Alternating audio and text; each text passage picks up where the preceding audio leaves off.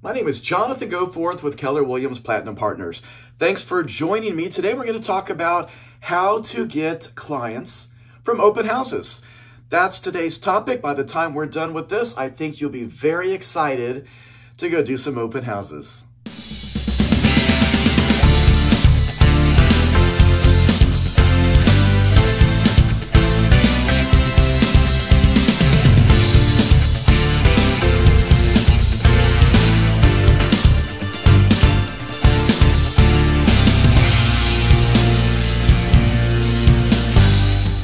As we get started on this video, I'm going to cover 3 main points. And then surrounding these 3 points, it's going to be a lot of other information to help you. But the first question, do open houses work? And I'll tell you, I've been a full-time real estate agent for 26 years. That's a long time. I've done a lot of open houses. I still do open houses. Agents on my team do open houses. And yes, they work. But you need to know what you're doing to maximize your effort and your time and the opportunity of what this house can bring you so you don't waste the opportunity of it. My number 1 point is going to be making videos. But as we get ready to talk about this, your goal in doing whatever open house you're at is to sell that home. Out of respect to the homeowner who owns the home that you're having open, that's why you're there, is to help sell that home. Now, this may not be your listing. You maybe are pretty new. You know, many of you found me because you're already subscribed and you saw this video next because you're subscribed, your bell icon is turned on, you got notified of this training video, and you don't have any listings yet. So when you're new, you're going to be holding other listings open instead of your own. And so you don't know anything about this home. So before you get there, I want you to read the listing, know how many bedrooms, how many bathrooms, memorize the price, read the description so you know what the listing agent has typed in. I want you to read the seller's disclosure. I want you to know the ages of the roof, the furnace, the air, the hot water heater. Have they done significant repairs recently? You need to know all this. Have it in your head so you're not reading these things in front of people coming into the open house and you don't look knowledgeable. So be prepared. Read all that in advance. That's also going to help you in making these videos. So your goal with this video is to help you get clients from this open house. And a wonderful way to help you get clients is to make some Facebook videos. You can put these on Facebook. You can put them on TikTok. Do YouTube. If you're going to do YouTube, you should do YouTube Shorts. So these videos for you would be less than a minute because they're going to be short-lived videos. It's just about this open house. But the big thing I want to have you post them on is Facebook to begin a following among your sphere of influence, your Facebook friends. Because a lot of times I get clients off Facebook. You will too when you start posting consistently, regularly posting about real estate. Now, on Facebook, don't do all of your posts about real estate. You'll lose friends. They'll start unfriending you because they don't just want to be bombarded with real estate every day. So, I don't know, maybe 1 out of every 3 posts make it real estate. And that's going to be a couple a week, probably. And you're probably thinking, I don't know what to talk about. I don't have any content. I'm brand new. I have nothing to talk about on Facebook about real estate, much less doing it consistently. And that is going to be a big part of why you're doing this open house. It's going to give you the opportunity to make some content. It's going to make you look good too. What I want you to do, number 1, I want you to get to this open house early. I want you to get there early enough that you can put out open pointers, your directionals, start at the front entrance, bring them in to where the house is. Don't put them in the front yard yet. I want you to have a moment to make a couple of videos. This is a big banner. These are great. This thing is taller than me. They're fairly cheap. It's probably $30, $35. You can get them on Amazon if you just search for it. If you have a Realtor association in your city, they probably have a gift shop That's where I bought this one. And go check out what they have. There are some fun supplies that you can have. It sits on a giant spike. It's easy to put in the yard. It's easy to take back home. Here's what I do when I make videos. I'm going to get there early, know the address, know the bedrooms and bathrooms and price. And I go stand in the front yard. Here are some suggestions for how you're going to do this. By the way, if you're going to get there 30 minutes early to do this, make sure the listing agent knows you're going to get there early, because you want to make sure the homeowners have left.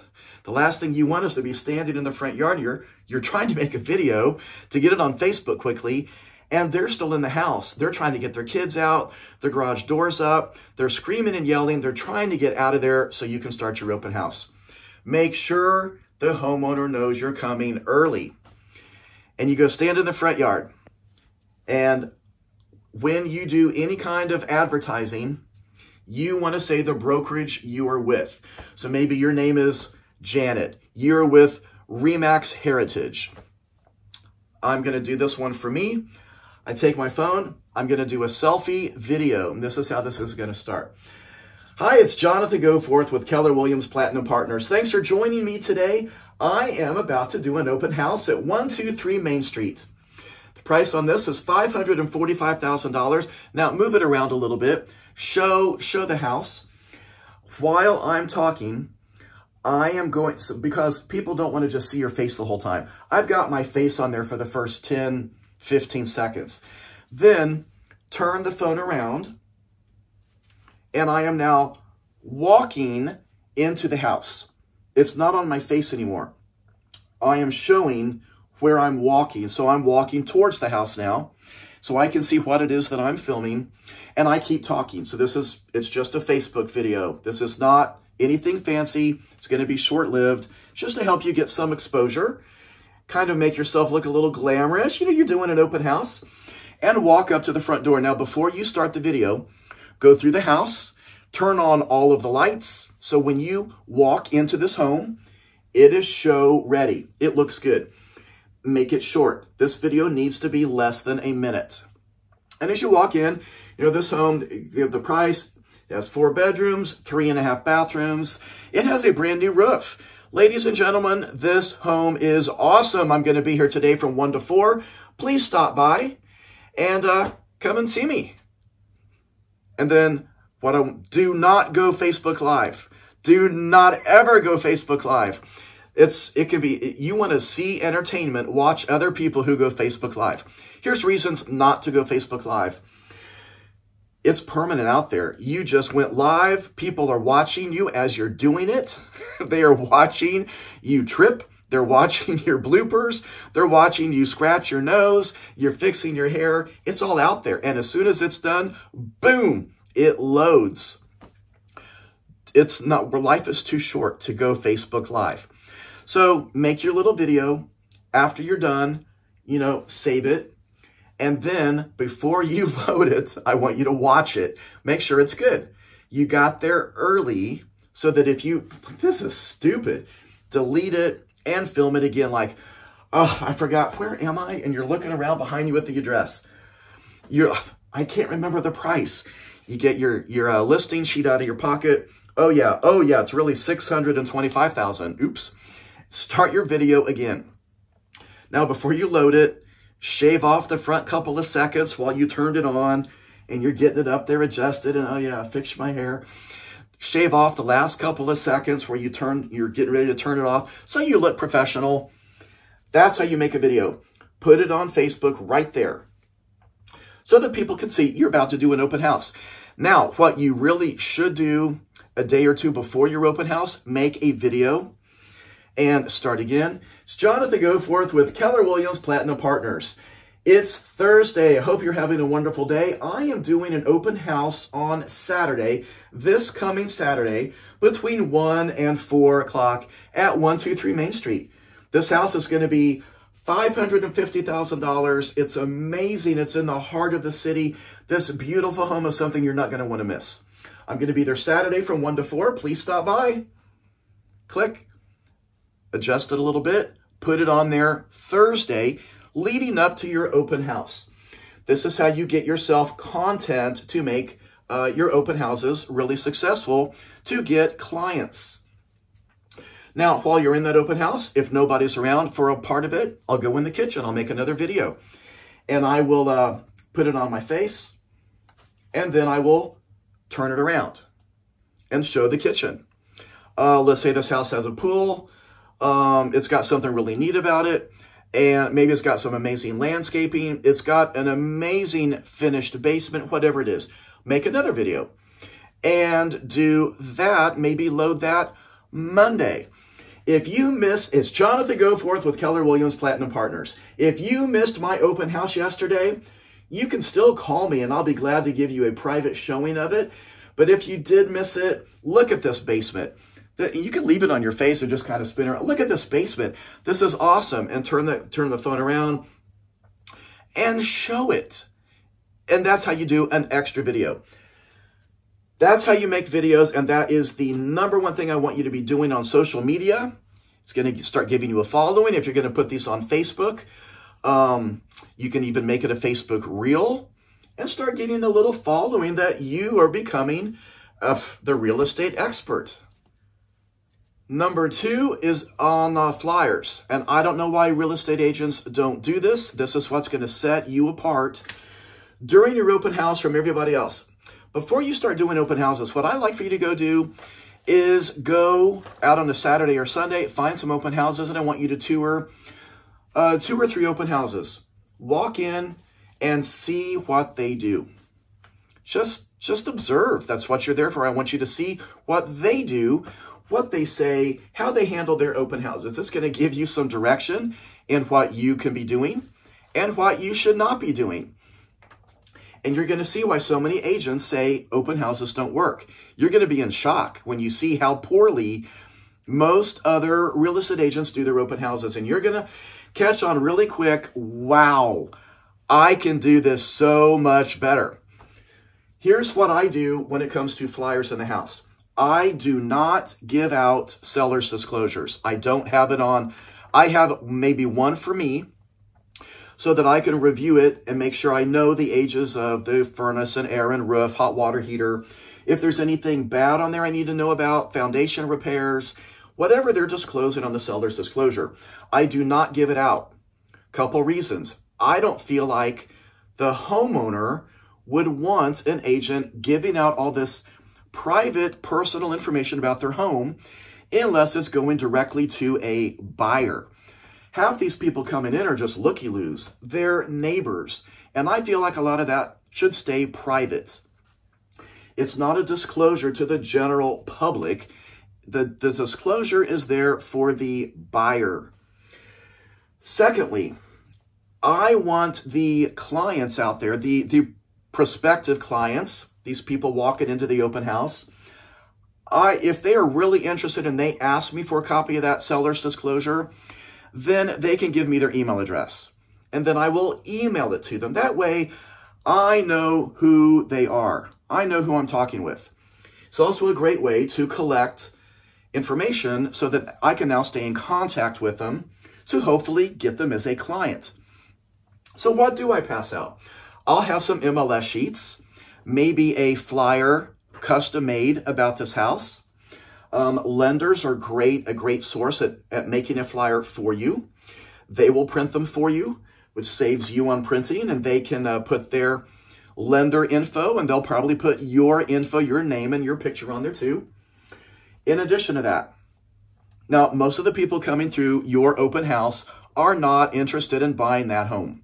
They're just not. It's not that easy. On rare occasion, yes, you will sell the house you're in only because you were there doing an open house. And those are awesome. And yes, they happen. But most of the time they don't. So, but if you do give out whatever, a flyer, or if you choose to give out seller's disclosures, staple your business card to it. Otherwise, all you've done is give out some random information without your contact info. There's no way for them to contact you with questions. They will have to resort to contacting the listing agent with questions because you didn't give them your card. In addition, this is the big thing on the flyers. Give the prospective people something about you to take home. This is the mailing I'm about to do. This is getting ready for a football magnet that's going out. I don't have the magnet yet, but here's last year's magnet. This is a mailing I'm about to do. The magnet will go with this flyer. You can see I almost always have a family picture, information about me. Make sure you're always in compliance. You need your brokerage information, logo, name, all that. You always want to get with your broker. Make sure your marketing, advertising is in compliance. If you need your office address, if you need your office phone number, you need to give people something about you to take with them when they leave, because they're probably going to throw the MLS sheet away. But maybe they'll keep the information about you. Maybe they were really impressed with what a great job you did at the open house. Maybe it's, so these are magnets. This is the magnet. This is a baseball magnet, Kansas City Royals. Who cares if we're losing almost every game? It's still a great thing for people to take away. Yes, this is an old one. It's a company I used to be with. There's my phone number, name, info. Here's something else. If you want to do a little bit of a nicer marketing piece, I make this on Vistaprint. Vistaprint's a great source. I don't care where you make these, just whatever's easiest for you. This is a trifold flyer. This one's also older. I go to Vistaprint, and you go to brochures, and then from there, I think it's a trifold. And so this folds out, and it's made on thicker paper. And here's, I wrote a book. Here's a little bit of information about that. I'll show that to you. Not that you need to buy it, because everything in it, I make it into YouTube videos, but I did actually write a book. Here's my name. It's published. It's at Barnes & Noble, Amazon. You can get it from anywhere. How to Sell Homes in a Tough Market by me, Jonathan Goforth. And then here's just information about me. More about me, more family pictures. And it's a great, it's not about the house. It's something very generic. Here's, this is old. This is back then, the agents who were on my team. Now there's 12 of us on my team. You need to give some kind of a flyer away when people come to your open house. If you're not doing that, you're missing a huge opportunity for these potential clients to ever get in touch with you again.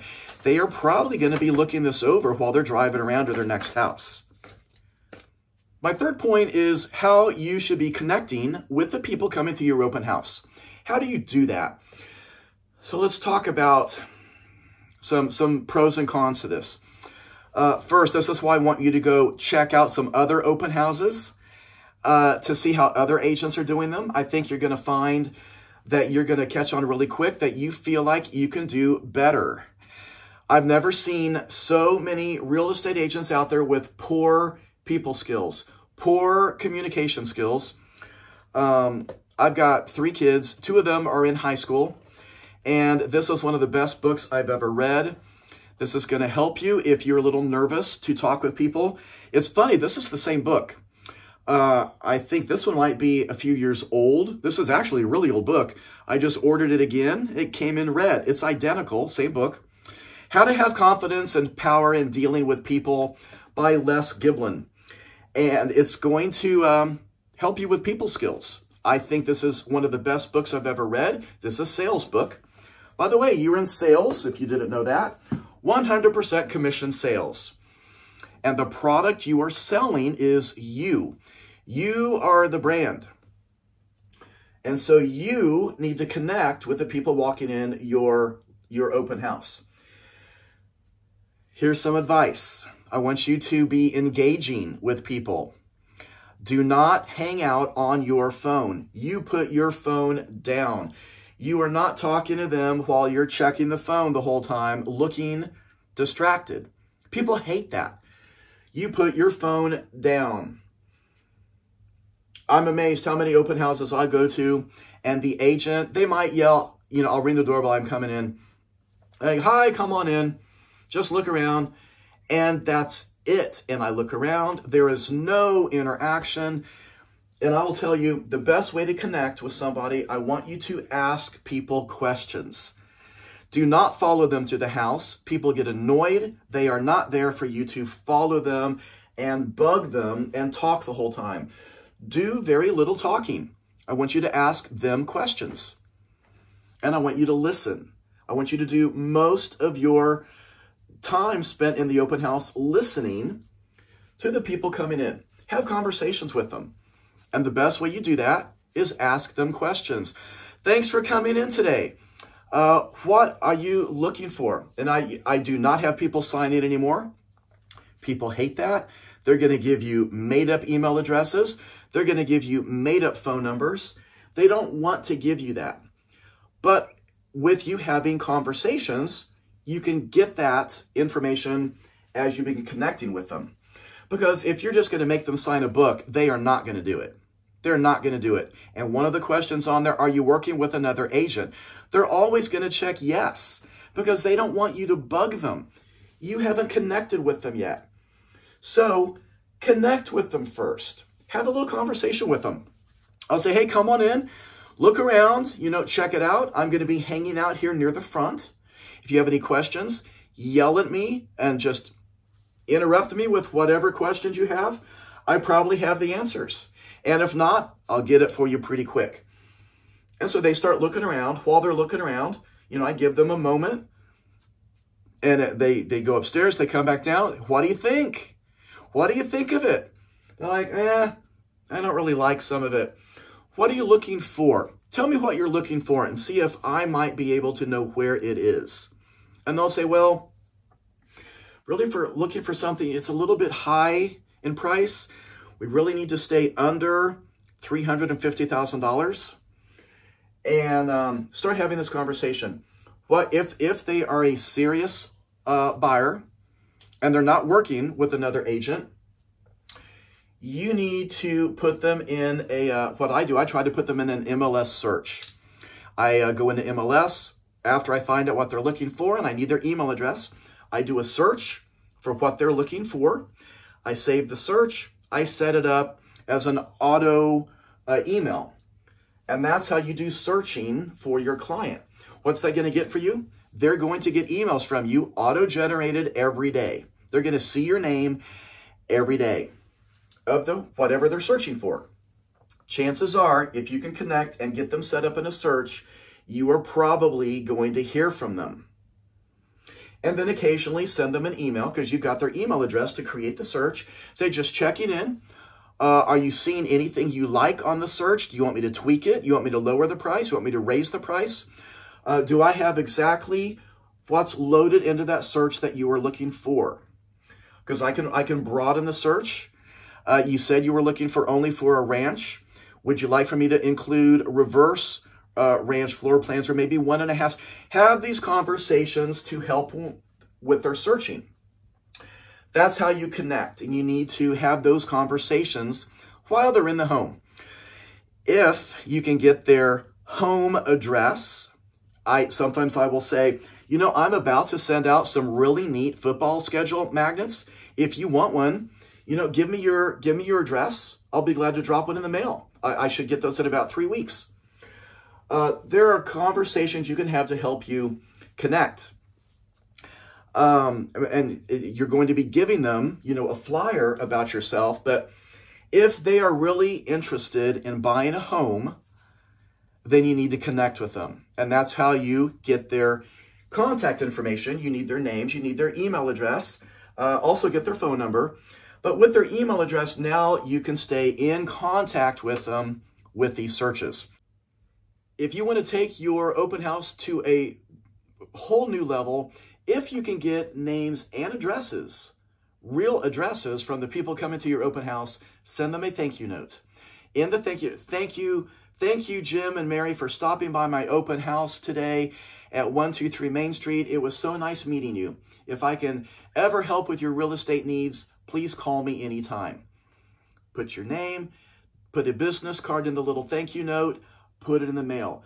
If you do stuff like that consistently, you will get clients. A couple other things you can do let's say, now here's how you're going to have to time these open houses, by the way.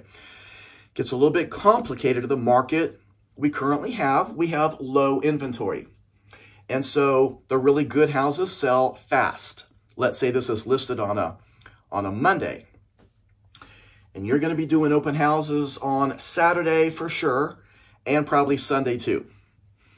And so make sure the listing agent has loaded your open house into MLS so it gets uploaded onto Zillow and Realtor.com and Redfin and Trulia, all the different websites out there, so that your open house is advertised. Probably whoever's coming is coming from Zillow or Realtor.com. Those are the two most commonly used websites where people are finding open houses. Here's the dilemma with that. If it's listed on Monday, you're going to hold it open on Saturday from 1 to 4. Try to do longer. You know, if you can only do 1 to 3, whatever. But if you can do 1 to 4, you're already there. Give it an extra hour just to maximize the time you have there to hopefully get more clients coming through, more prospective clients. What I want you to do is stay in contact with that listing agent, because chances are, if this is a good listing, it's going to go under contract before Saturday. And then your open house is canceled. What I try to do, if this is a house I'm listing and I want to make sure it's held open, usually by me or somebody on my team, I will list it on Friday. I want it to go live Friday, and we are going to do the open house Saturday, probably Sunday too. We are going to do them, period. We are going to do these open houses because it's a great way to get clients. Open houses are great. And I don't want to put a lot of effort into this and then I miss out on the opportunity of doing the open houses.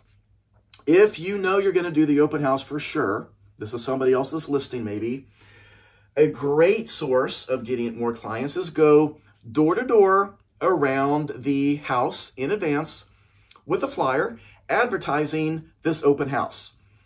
Because neighbors are a great source of bringing buyers. They may have friends who are looking for a home in their neighborhood. So make sure the neighbors know this house is going to be open. You can either do this by going door to door, even the day before, the morning of, and invite people to your open house. This gets your information in the hands of these neighbors. If you can pull it off, that flyer may not go anywhere. They may not answer the door. It may be a middle school kid who answers the door and here's my flyer, you know, your parents' home. No, it's just me. You hand them the flyer. It's not going to go anywhere. So what I sometimes do, if I have enough lead time, this would be an example of the listing goes into pre-MLS. It is listed. It can be advertised in advance.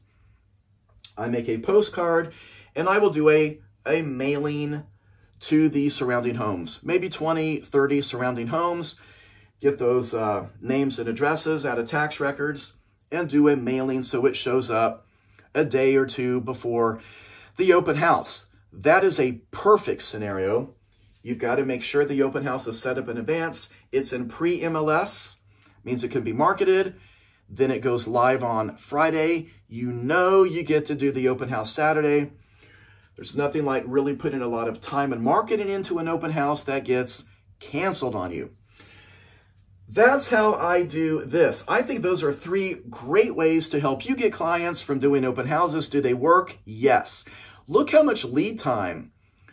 Almost everything I have talked about is done in advance before you start the open house. And that's how you get clients. Thanks so much for watching. There's a couple different videos popping up on your screen now. Check those out too. And I hope you have a wonderful day selling some homes.